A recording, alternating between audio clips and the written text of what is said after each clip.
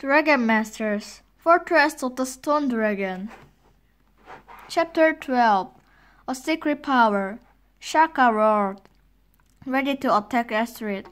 The wizard was just starting to open her eyes. Wait, Drake shouted, as Sea and Worm rushed out from behind their rocks. Shaka looked at Casper, confused. Just a moment, Shaka, Casper told his dragon. What does the secret power do? Drake asked. Shaka can turn people into stone, Casper replied. Drake gasped. You mean like statues? Casper nodded. Yes, it is very dangerous power. That is why it can only be used in an emergency, but Astrid must be stopped. I agree, Mina said. Give the command, Casper. Casper patted Shaka's neck. Now. Grey beams shot from Shaka's eye, but Astrid jumped up and her hand flew to her belt.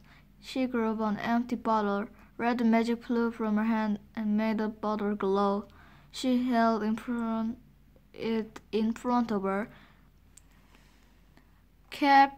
Captivatis, she cried.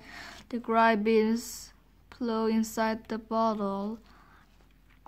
Casper, call up the attack, Drake yelled, but it was too late. The shiny grey liquid has filled the bottle. Astrid gulped it down. Her eye began to glow with grey light, just as Shaka's eyes had glowed. Casper's eyes were wide with fear. Shaka stomped away from Astrid, but Drake knew the big dragon couldn't escape fast enough. Mina and Frost launched into the air.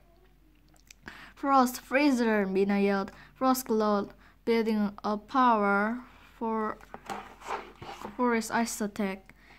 Drake touched Worm. Transport us next to Shaka. Then transport us all out of here. But Astrid moved fast, faster than Frost, faster than Worm. Grey beam shot from Astrid's eye. Drake and Worm appeared next to Casper and Shaka. No! Drake cried. Casper and his dragon had already been turned into stone.